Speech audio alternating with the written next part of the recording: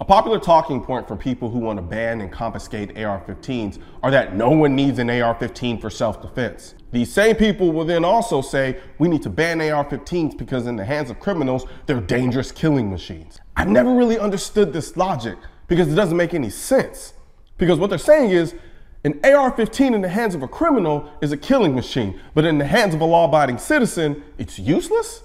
Well, apparently the wife and mother in this story didn't get that memo. They came in heavily hooded, masked. As soon as they ripped my back door open, they already had a pistol on me and was grabbing my 11-year-old daughter. King is talking about the men who barged into his home on Old Welcome Road in Lithia around 9 o'clock Wednesday night. He says he doesn't know who they are, never met them, and has no idea why he was targeted. Both men pointed guns at him while demanding money. And when I'm telling them I have nothing for you, they got this backpack and gun in my face saying, give me everything you got. And I'm saying, I have nothing for you, I have nothing for you.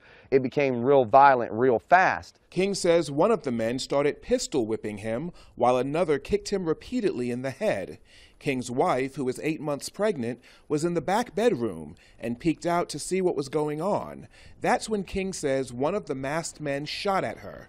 She retreated, grabbed an AR-15, and returned fire. When he came towards the back door in her line of sight, she clipped him.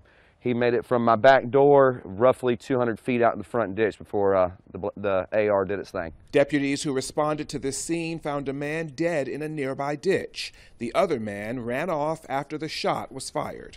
Them guys came in with 2 normal pistols.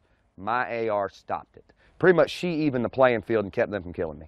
Authorities are still looking for the second suspect. Meanwhile, King tells me he's waiting to see if there will be any lasting damage to his eye. I want you to think about what just happened here. A pregnant woman with an AR-15 fought off 2 men with guns. What part of Equalizer do you people not understand? This woman is freaking pregnant. She's essentially the most vulnerable being on the planet right now. But because of the AR-15, she not only saved herself and her child, she saved her husband against 2 criminals with guns.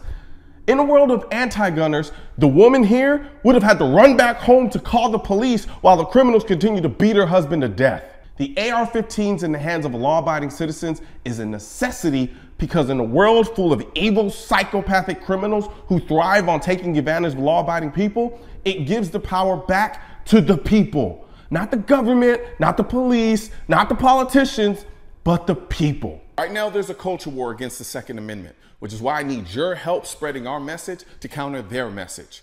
You can do this by leaving a comment, sharing this video, and click the bell and subscribe button. Let my voice be your voice, and let them know you want to keep America tactical.